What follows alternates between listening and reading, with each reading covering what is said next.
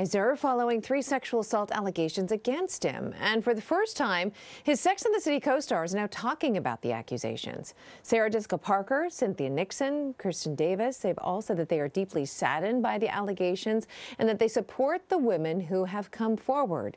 Noth has denied the allegations, which date back to 2004 and 2015. Hello, I'm Mark Brown. Get more great ABC7 content by clicking the subscribe button for our YouTube channel and download the ABC7 Los Angeles streaming app on Fire TV, Android TV, Apple TV, and Roku to watch on your TV.